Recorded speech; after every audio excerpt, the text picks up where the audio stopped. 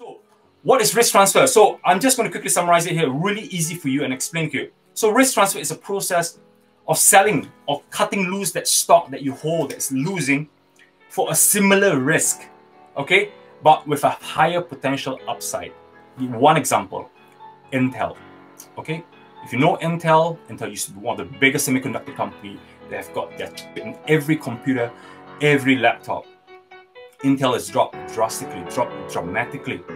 And, I know people are still holding Intel, but what I tell them, business is not going well, despite they're going up this week, but they're not competitive rivals. So what I've been telling people at that time, Intel, cut it off, move somewhere else. Move to the likes of Micron, move to the likes of Nvidia, move to the likes of Skyworks. You can see the trend.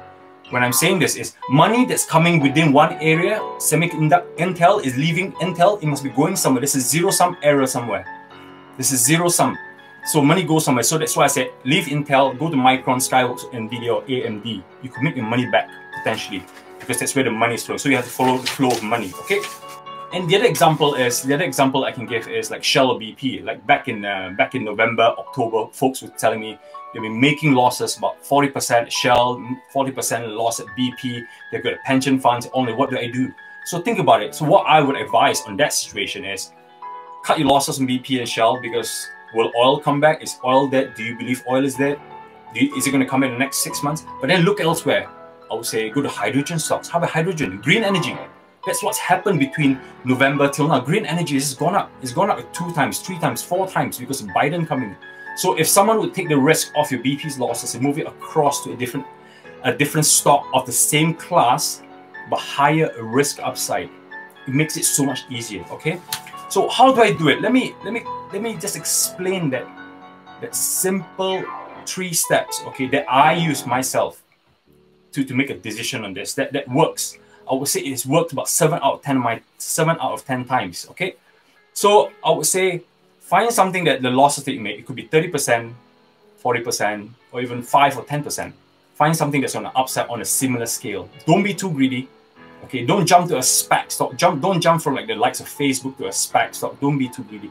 If you're losing on Facebook, maybe perhaps find Google, or maybe perhaps find Apple. Something similar in similar risk level, okay? And the second part is find somewhere preferably in the same category. If it's a mega cap stock, find another mega cap stock. If it's a car stock that you have that you're losing on BMW, go to Tesla. If it's Toyota that you're losing, go to Neo Tesla, from a car industry to another car industry. Okay. And the third one, which I find it the most critical, yeah. When you sell it, don't keep as cash. You have to buy it straight away. You have to risk transfer straight away.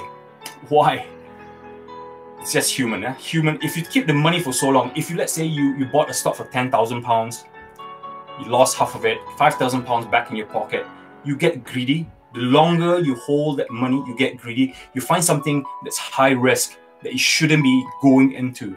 So it's best, before you sell the stock, look elsewhere where you can find a stock of similar ground, similar industry, similar risk potential upside, and then boom, sell same day and buy same day, or within plus or minus 2 days. I think the last part is the most important. So just let me repeat, is the losses percentage and find a potential upside. That's the first one. And the second one is, if you move from one industry, make sure you go to the similar industry.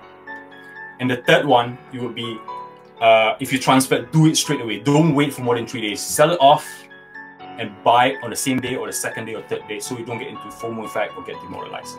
So this is really the quick principle recap of the risk transfer, where you have a cancerous stock that you can't hold no more, that you don't believe the business has changed. You don't want to stave the losses for so long. Okay, you don't want to stave the losses for the next 2 years, 3 years, 4 years, 5 years. You get demoralized and you stop investing. Just straight away transfer it out to somewhere else and let you buy back the time, let you buy back the gains. That's where I'm coming from. So I hope that gets it. Before I say goodbye, please do like and subscribe on my YouTube channel, follow me on Facebook, and if you want, support me on Patreon as well, so I can produce content like this every single day for you guys, to give you guys value.